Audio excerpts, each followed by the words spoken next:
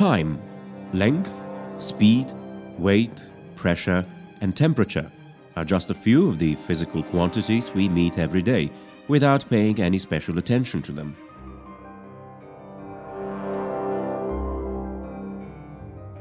Metrology. Without measurements, the world would stop. What affects us and our rights, and ultimately our health? What makes it such that 1 meter is 1 meter, 1 liter is 1 liter, 25 degrees Celsius is really 25 degrees Celsius? We run into measurements every day, at every step, even though we do not even realize it. Just as we do not know what we are breathing, we do not realize that our heart is beating. We figure out that something is wrong only when these activities come to a stop. So it is with metrology in modern society.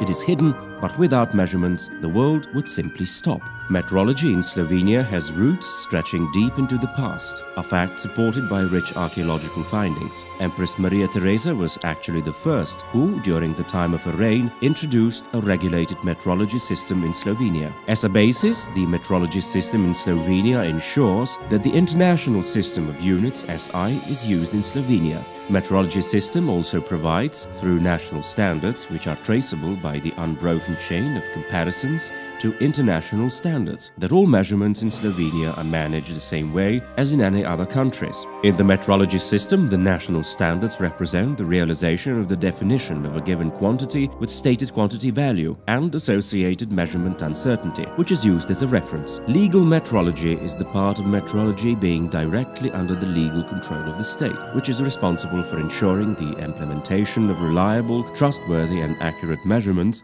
in the regulated areas, such as transaction in goods and services, environmental protection, general technical safety and proceedings before administrative or judicial authorities. The main goal is to provide accurate, unbiased measurements that are trustworthy.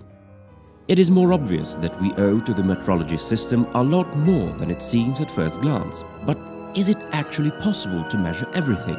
Let me conclude with a quote from Galileo, who said, "Measure what can be measured, and make measurable what cannot be measured."